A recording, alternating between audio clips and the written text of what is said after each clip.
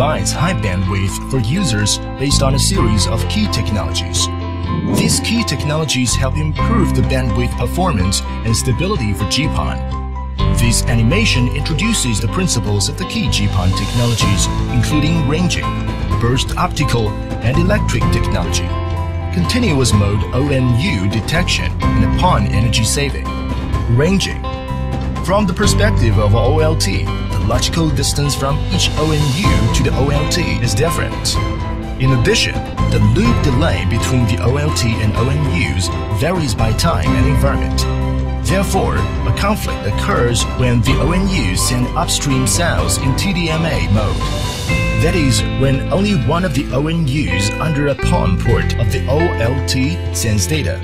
For example, 3 vehicles head for the same destination. Their distances from the destination are different, but the dispatching station requires that they depart at the same time interval to prevent collision between upstream data transmitted by ONUs through the optical fiber. The OLT must precisely measure the distance between each ONU and the OLT so as to control the time when each ONU sends the upstream data.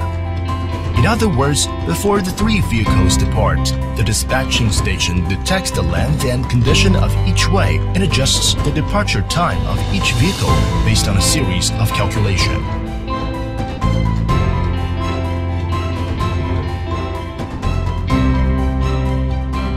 Burst optical and electric technology.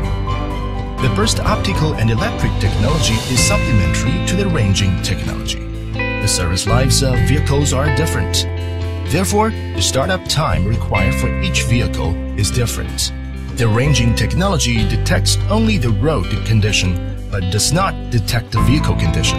The departure time determined with the ranging technology does not incorporate the startup time of the vehicles. If the vehicles fail to start within the scheduled time, collision may still occur when the upstream data converges on the optical fiber. The burst optical and electric technology is adopted to address this problem. It improves the vehicle performance and enables the vehicles to immediately depart based on the scheduled time. Continuous mode ONU detection. Still used example with 3 vehicles to illustrate the principle of continuous mode ONU detection. GPON complies with a P2MP topology. Upstream data is sent in TDMA mode. ONUs must send upstream data based on the timestamps allocated by the OLT to ensure that upstream data is transmitted to the OLT sequentially without conflicts. ONUs that do not send upstream optical signals based on the allocated timestamps are called continuous mode ONUs. The OLT enables one-time manual detection, diagnosis, and isolation for continuous mode ONUs.